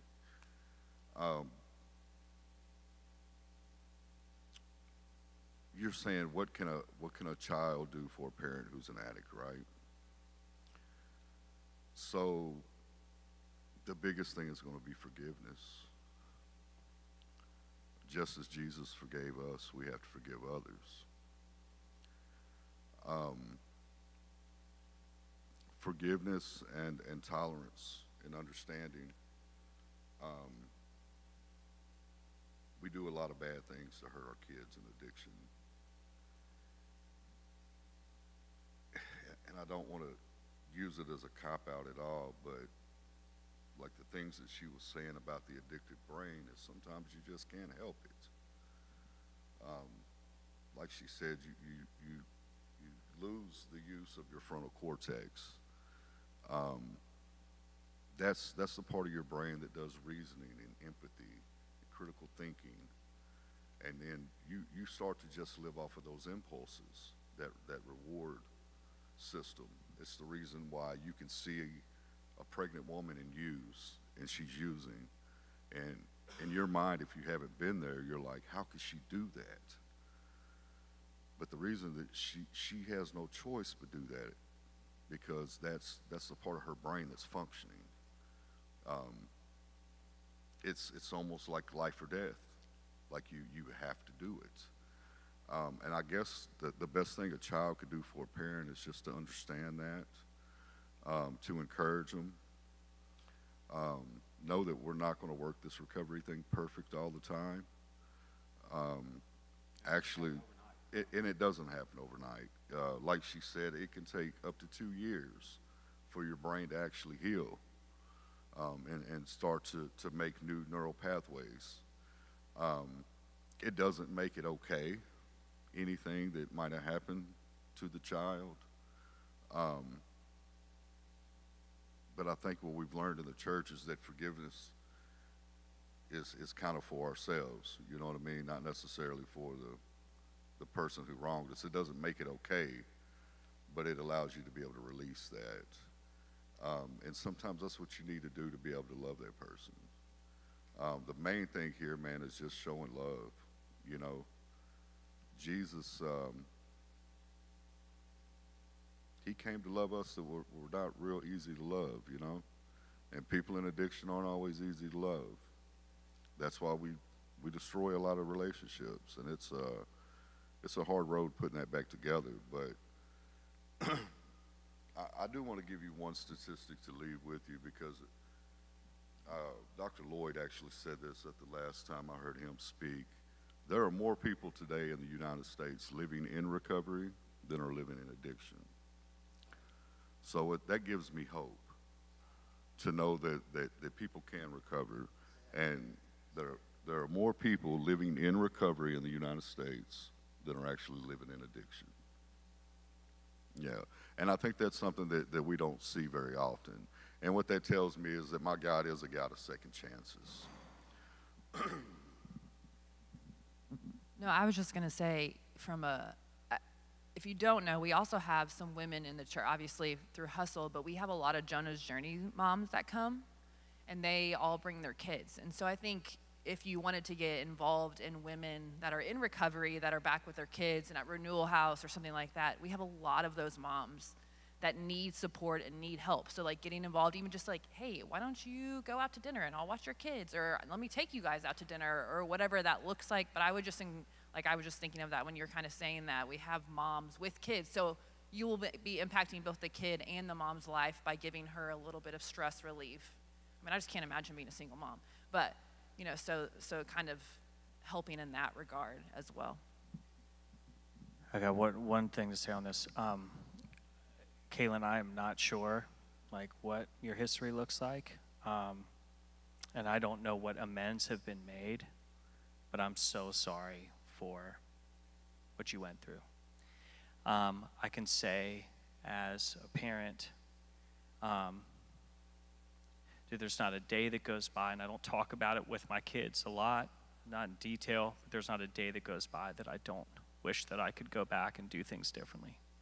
From keeping my girls in the back seat of my truck and leaving them out there for hours while I'm in a drug dealer's house, or putting them in front of the TV while I'm passed out in the bedroom for hours, and you know, things that they probably don't even necessarily remember, but I feel that pain and I feel that. And so just know that,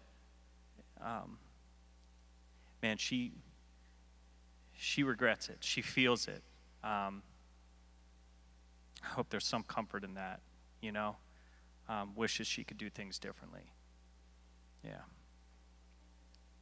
No, just kidding. Okay, so I was thinking about this the entire time. And part of my story that I didn't really integrate into it, only because I didn't have time, was my son, he is 18 now. He'll be 19 in December. He's at UT, his freshman year. My son he was at 5, he knew to put a needle on, a cap on a needle. He's pulled needles out of mine and his dad's arms. He's traumatized. I dropped him off at my dad's and left him there for 12 years. Was gone. And literally he ran from me. I was a terrifying person on drugs. When I got sober, when I started my recovery journey, he was 16 years old, well, the second time anyway. And one of the best things that Russell did for me, and this was for him too, was set boundaries. For me, like him telling me, Mom, because I'm one of those, I will get manic on you real quick. I will spam your phone, and if I'm an overthinker, you're not answering, like I'm freaking out, like what's going on? You don't love me? Like, why? So that's how I, especially in early recovery, so Russell was like, Mom, because it made his anxiety so high whenever he would see that his mom, he knew his mom was in treatment, and he knew that, like, I was trying, and he wanted to be supportive, but it was making him have this anxiety and this guilt because he couldn't answer the phone. He was living his teenage life, and rightfully so. And here I am sitting in treatment in a break, or sitting on, looking through the book and being like, what's my kid doing? Like I have a right to even wonder what he's doing.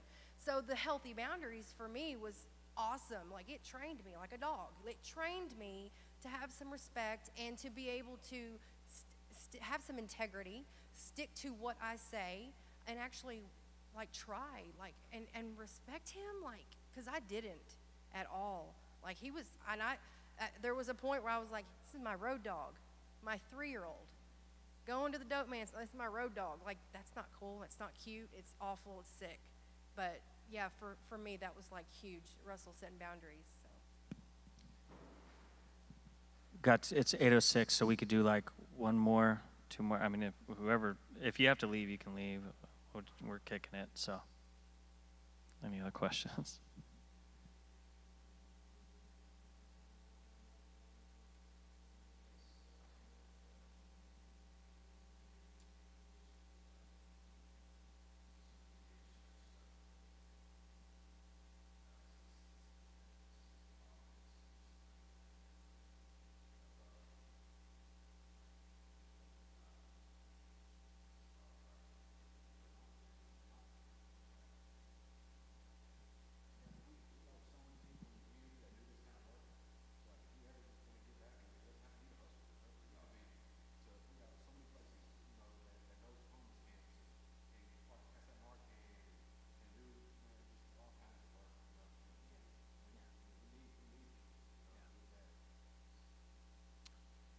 Zach.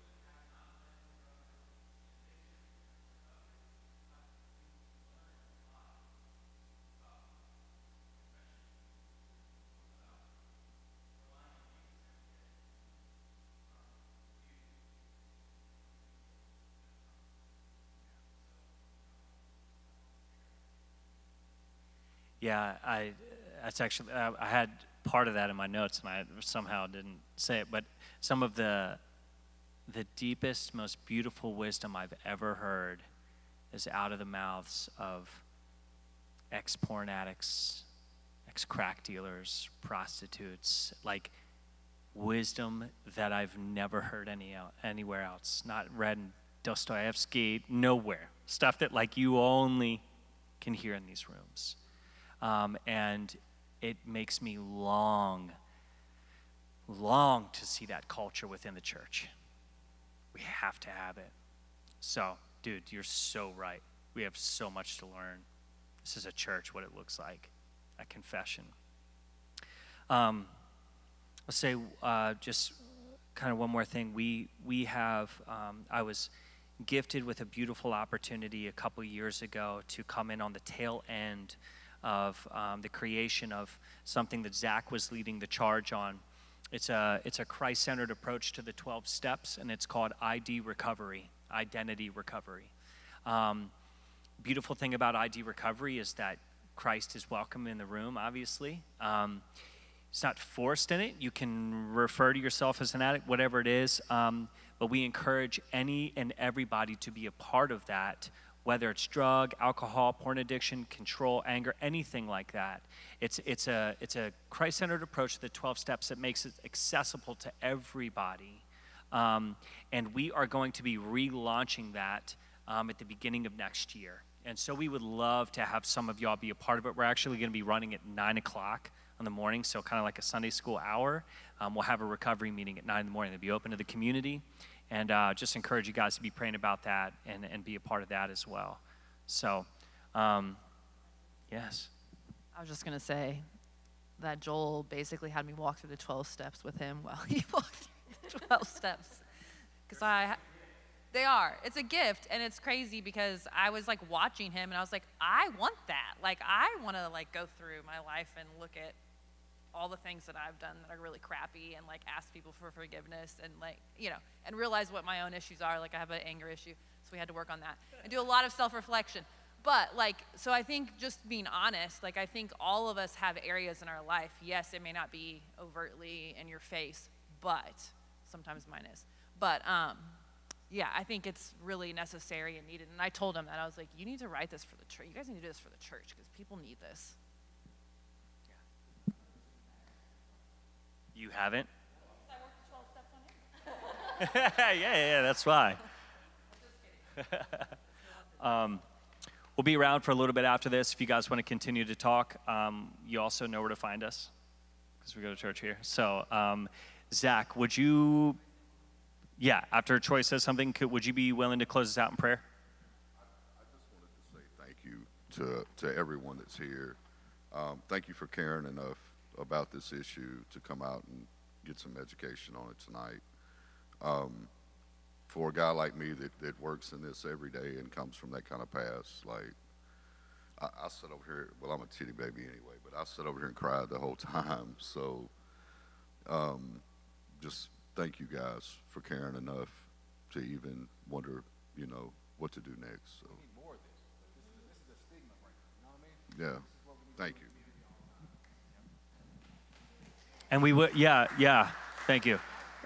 Second, the next last, very last thing I'm going to say is this conversation, like I said at the beginning, is going to continue. We've been talking with a guy named Will Taylor, who you'll meet soon, who's going to be bringing workshops here that'll be open to the community, the addicted brain, looking at sex and pornography addiction and all different kinds of things, just running the gambit and keeping the conversation open. So this isn't the last of it for sure.